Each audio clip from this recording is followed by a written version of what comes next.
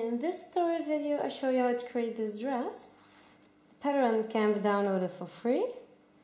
The link to the pattern is in the description field. For this dress we start with sewing the two back parts of the top onto the front part. You place them on top of each other and you sew them together here on the sides.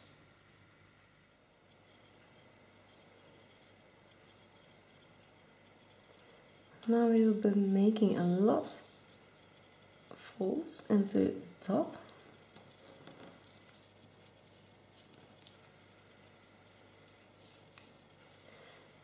And the top should be as broad as the breasts of the doll.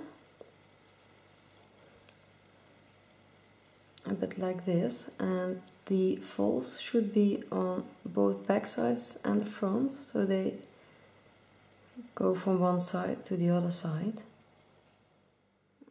This is how the top turned out with the folds.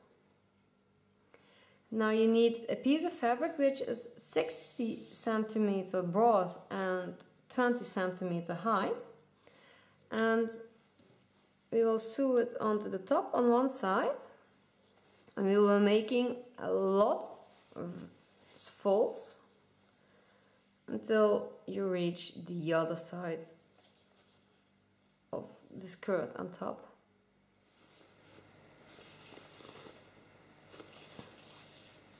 Now I'm taking a ribbon and I'll sew it as a detail here on the seam where the top and the skirt of the dress meet, from one side to the other side.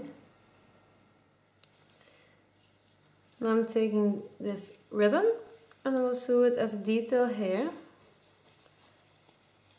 just a bit out of the middle of the dress.